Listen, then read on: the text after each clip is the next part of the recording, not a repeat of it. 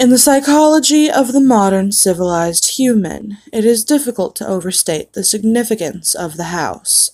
From as early as the Neolithic era, mankind has defined itself by its buildings.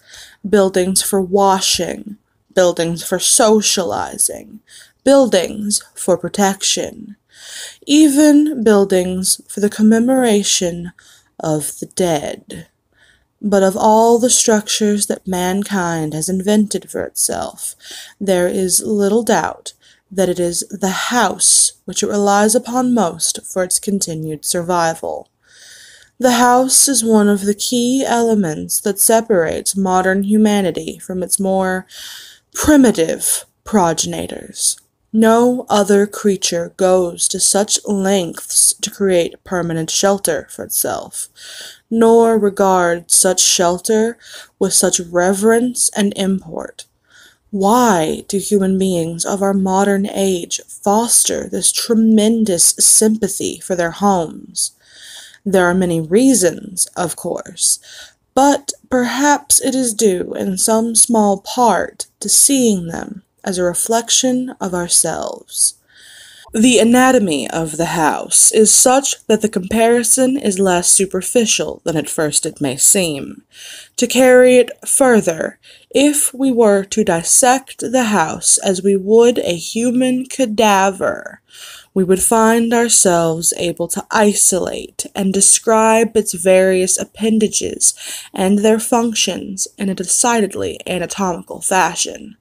There's even a fair number of direct comparisons to be drawn between those organs of a house and those of a human body. For example, let us examine the living room. Often the dominant space of the house at ground level, as well as typically the center of activity in a well-populated home. The living room is very much the heart of the house. While a human heart circulates blood to bring oxygen to the extremities, the living room circulates people, activities, communication. It is the room most likely to be found beating, as active and lively as its name would imply. The comparison is only strengthened when we consider also that the living room was most commonly the room to contain the fireplace, making it additionally a locus of actual physical heat. It is easy to think of the kitchen and dining room as the stomach or digestive system of the house, but this comparison is tenuous. By contrast, the function and analog of a bathroom should be immediately obvious. The hallways and corridors of a house are the veins, providing circulation coursing throughout its frame. A staircase bears more than a passing resemblance, both physically and symbolically, to a spine.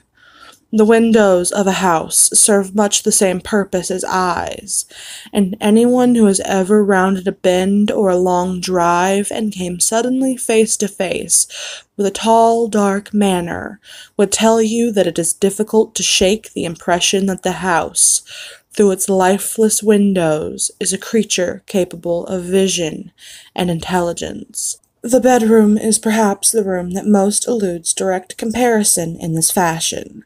At a stretch, and allowing for a bit of poetic sympathy, it may be said that the bedroom is not unlike the human mind.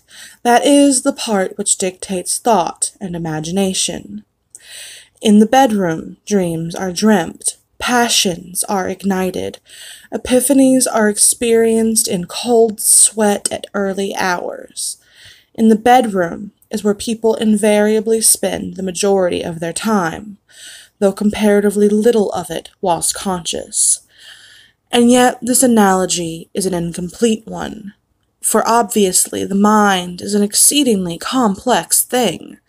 If the bedroom represents the thinking, dreaming part of the brain, then it is the basement that represents the more unconscious part. The basement is dark. It is buried. It is a place full of cobwebs where memories are stored. A poignant comparison, truly. Often the unnerving uncertainty that comes with considering the deeper aspects of the human psyche is not unlike gazing down at the swimming blackness pooled at the bottom of a basement stairwell. It is a place we spend our childhood filling with monsters that will lay for years in patient quiet. It is a place where, barring some specific errand, we seldom ever want to go. Of course, this comparison, though appropriate, is a very heavy-handed one, and often the basement is little more than a storage space littered with the corpses of spiders. While poets and psychoanalysts no doubt dread the thought of a dark basement, in truth, it is the bedroom, the waking mind, that place of dreams, which is actually the most frightening of all. It is here, in the bedroom, that we are at our most vulnerable.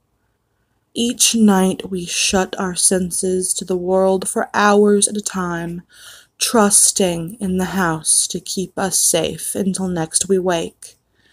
In the state of extreme vulnerability, we will spend something like 20% of our lives. Anything could stand beside us, watch us, keep us company until dawn, and we would never perceive it. We can only pray that the house will not such things carry on as we sleep. In this way, during these hours, the bedroom seems less like a mind and more like a mouth, for it is here that the house is most likely to betray us. It is here that we place ourselves most at the house's mercy and spend each night hoping that it will not bite down. But what happens to a house when it is left alone? When it becomes worn and aged, when its paint peels and its foundations begin to sink, when it goes for too long unlived in? What does it think of? What does it dream? How does it regard those creatures who built it, brought it into existence, only to abandon it when its usefulness no longer satisfies them? It may grow lonesome. It may stare for long hours into the darkness, its own empty halls, and see shadows. And its heart may jump as it thinks, here someone again, I'm not alone.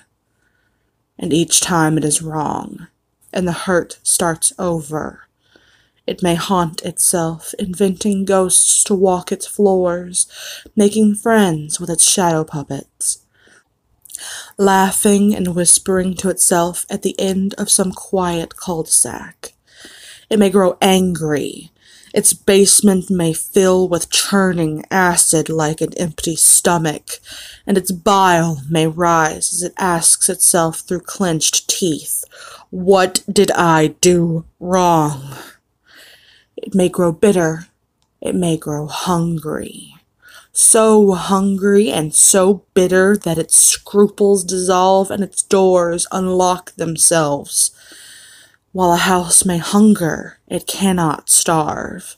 And so, in fever and anger and loneliness, it may simply lie in wait, doors open, shades drawn, always empty, hungry.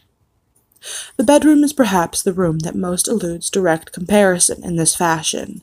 At a stretch, and allowing for a bit of poetic sympathy, it may be said that the bedroom is not unlike the human mind, that is, the part which dictates thought and imagination.